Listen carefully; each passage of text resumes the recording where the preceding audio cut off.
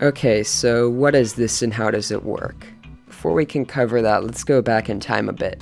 Enter October 14th. I was sitting in calculus doing derivatives work and I got this problem. Nothing too out of the ordinary. I took the derivative of it and decided to graph it just to see what it would look like. For some reason, I decided to zoom out of the graph. Slowly my screen filled with red, but then something peculiar happened. Just for 1 second, my graph looked almost like it hadn't zoomed out at all. It still behaved strangely, but it looked completely normal. Even weirder was that you could get into this weird state just by adjusting the size of the graphing window. Not only that, but sometimes if you move the graph, it would actually become animated. That was beyond strange, but I already had a basic intuition of how something like this may come about. Let's look at this visually. When you think of how a graphing calculator would work, you think of inputting every number within a viewing range into a function, then plotting every output as a continuous function. This is in theory how graphing calculators work, but not necessarily in practice. Realistically, graphing calculators don't have enough time to plug in an infinite number of values into a function, so they cut corners and only plug in numbers over a reasonable interval.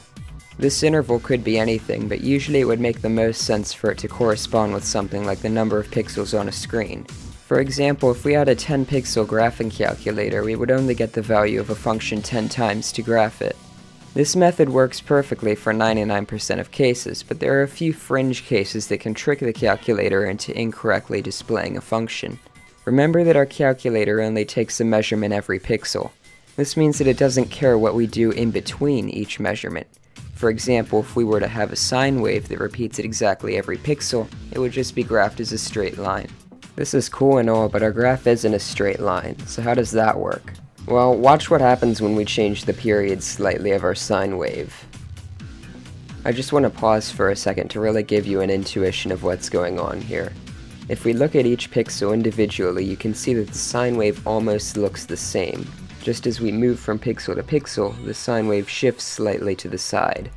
This is because the pixel width and the period of the sine wave are slightly offset, meaning that for every pixel, the sine wave shifts slightly by this offset, creating the illusion of animation.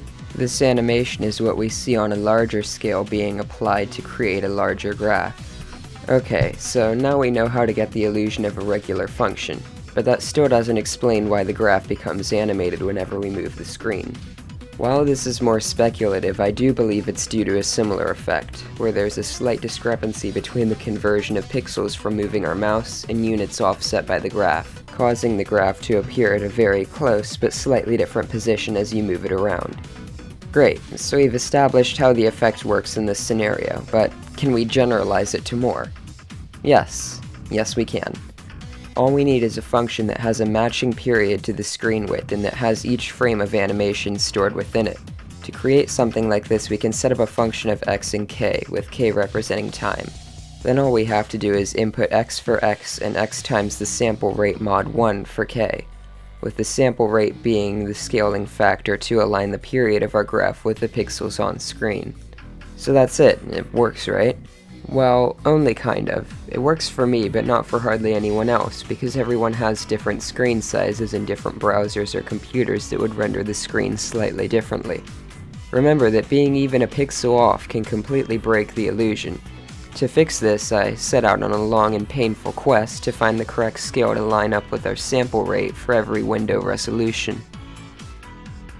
We're pretty much done now. If you type this into your URL bar, the width of the graph will be adjusted for your screen size. Before I end, I want to add a side note that if the units moved for dragging your mouse and the units of the graph are synced perfectly, it won't appear animated, but you can fix this by changing your screen size and rerunning the script. That's all for now. I'll link the graph in the description if you want.